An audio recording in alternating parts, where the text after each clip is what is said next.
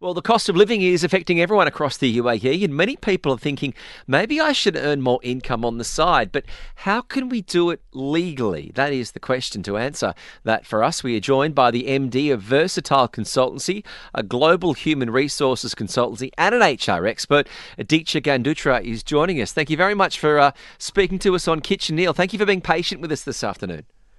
No problem. Hi again, Kitch and Neeil. We've spoken before, but it's so nice to be with you guys again here. Oh no, it's good to see you're excited, and I want to get your thoughts on the issue of 7 ways to legally earn a side income in the UAE.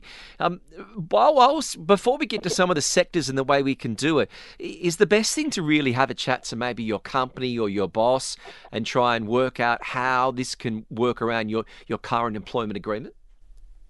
Yes, you can. In fact, what's very important is to know that having a conversation opens doors always, and having a conversation with your boss, because everybody has sort of opened up to the idea of the fact that the costs are increasing, and actually UAE as a government is providing all these provisions, so employers are much more inclusive of us or even understanding that employees can do things on the side.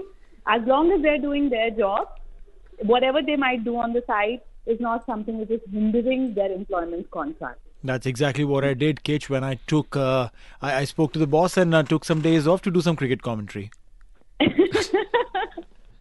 and left me with all the work. Thanks, mate. Deeksha, we're looking at some of the main ones. What are your suggestions on the way people can legally earn a side income in the UAE? So there are a couple of options, and I'll list down 7 of them, which are the legit way of and tried and tested way of earning a side income. Starting with, maybe you could rent out your apartment when you're on a holiday. I think a lot of employees in UAE go for a lot of holidays here and there. I see employees in UAE go on more holidays than anywhere in the world. So definitely, when the time you're actually going for a holiday, you can actually rent or give your apartment to holiday home companies, and it's legal. So there is a procedure of doing it, and you have to obtain a license from the Dubai Economic Tourism Department and an NOC, and you can then give it to an Airbnb, and that is one way. Okay. Another way is subletting your apartment. So if you have a vacant room in your apartment, you can definitely sublet it. It is completely legal. There are certain laws to be considered, like Article 21 states that the official document lease contract must include a commitment not to make any alterations in the apartment. And so under the Dubai tenancy law, you can figure it out, and that is something you could do. So definitely sublet your apartment. Thirdly, you could easily sell your pre-loved items at a flea market. So we all have our pre-loved branded items, and both Dubai and Abu Dhabi gives this provision. So whether it's a household item, your electrical equipment, your books, DVDs, your branded clothes, anything, you could just book a stall. There's so many flea markets in the UAE. You could just put up, and that could be a way of earning. Fourth very important way would be if you want to become a freelancer. There are freelancer visa options which are available, and a lot of people, there's so many people I have come across in the finance industry who love baking. You could definitely take a freelance visa, and you could do that on the side, or like graphic designing, photography, translation. There is so much. Data entry, that's a high in demand job. So you could definitely get a freelancer visa and do that on the side in case you don't have a visa. But these are some things you can do on the side. Or get a part-time job. So 20 hours per week as an extra part-time other than your 40 hours week, you can utilize, and it is legally allowed for you to work. So you can take a part-time job and nobody can object to it. And there are a lot of job portals which are now openly advertising part-time jobs. That's another thing. You work while you're at school. So now UAE possesses a valid work permit for individuals 15 years or older. You just have to apply for a juvenile work permit, which the MORE, the Ministry of Human Resources and Emiratization, provides.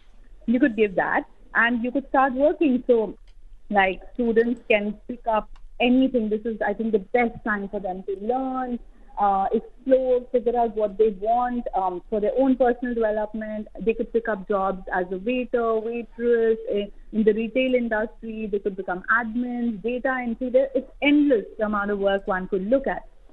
Or if you really love Dubai and if you know Dubai inside out, you could actually work as a tour guide, because Well, I don't know. This sounds more up our street, because we talk so much.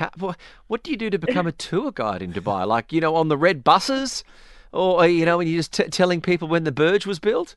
No, I'll tell you something. If you're a Desi, you are a tour guide invariably whenever your family and friends come over. Exactly, family, friends, relatives. Yeah. You're a trained tour guide. Absolutely. Then. I mean, ask me anything about this city, and I'll tell you the back of my hand. Okay.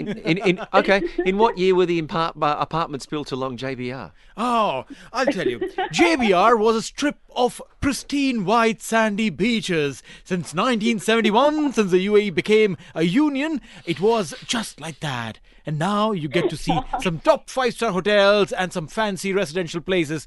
Did I do good? That was 2008. Just in case you want. You don't answer those questions like that. I don't think you're fit for that job.